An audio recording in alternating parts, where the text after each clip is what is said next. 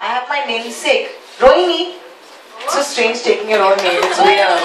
It's weird. But anyway, since you share my name, I'd like to say that since you're of this name, you are already blessed. Okay? No, just joking. All the best. Take it away first time, right? Yeah. Yeah, tali bajao bencho. All the chants at downtown. I sat there quietly, waiting for the show to begin.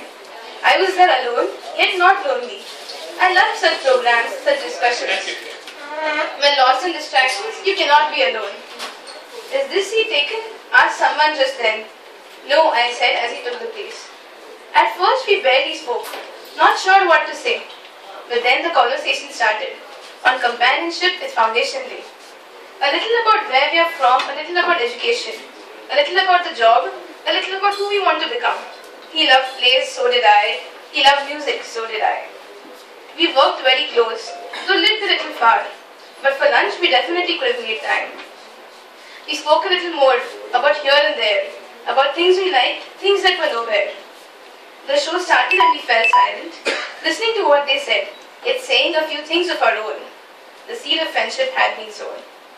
The moments were more magical, yet a part of everyday life. The silences were golden, something for which all of us strive.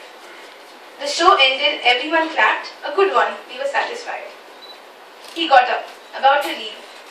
He said bye, his eyes lied. I saw him go, now I felt alone. I had no daydream, yet I felt broken.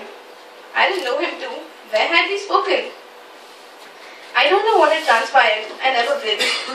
I didn't know what his eyes had meant, I never will. But in today's age, knowing his name would have been a boon.